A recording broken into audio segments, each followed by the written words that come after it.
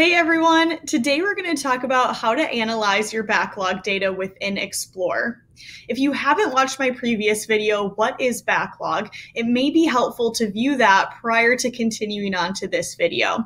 I'll provide the link in the article description below if you'd like to go view that first. Let's get started.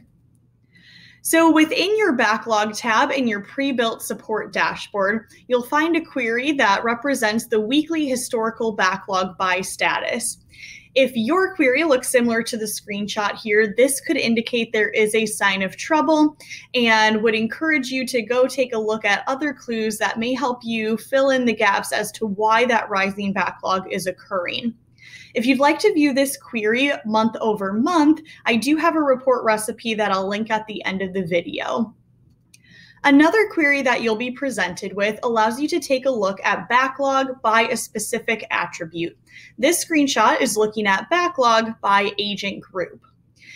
You can ask yourself two questions here. Is one group creating a larger backlog than others? Or if you use a tiered support system, are tickets getting stuck at one tier versus others? This will help you allocate your resources properly and determine if one group is potentially using an inefficient process versus others.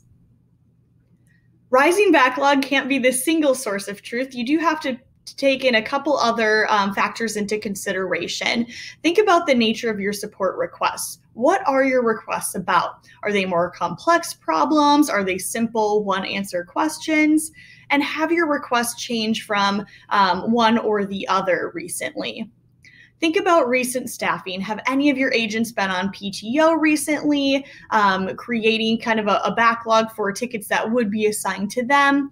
Or have you changed channels in which agents are staffed on? Perhaps you have more agents answering phones than emails right now, which is creating a backlog on your email channel. Lastly, consider seasonality. Is this generally a busy time for your organization? Was there perhaps an organizational change that created this backlog? There could be multiple factors that are working together that are creating a backlog. That's all for today, and I'll see you next time.